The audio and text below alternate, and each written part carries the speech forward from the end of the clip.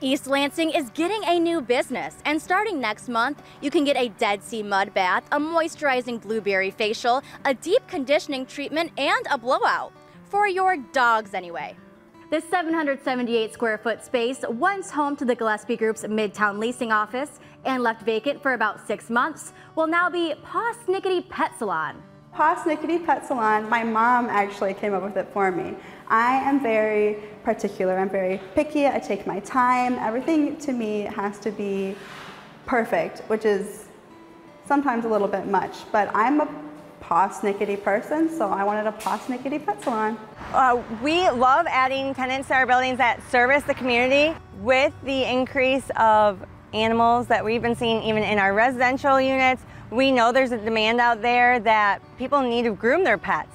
A quick Google search found only 2 other pet groomers in the 48823 zip code. But the Gillespie Group says almost half of its East Lansing and downtown Lansing tenants have at least 1 pet.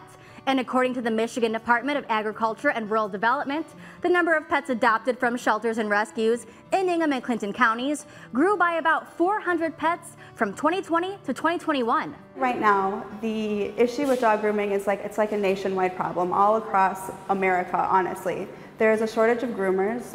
Ever since COVID, all that crazy stuff happened, a lot of groomers had a hard time coming back into work. We knew it was a perfect fit because we've heard it from our residents, interviewing different businesses, community members.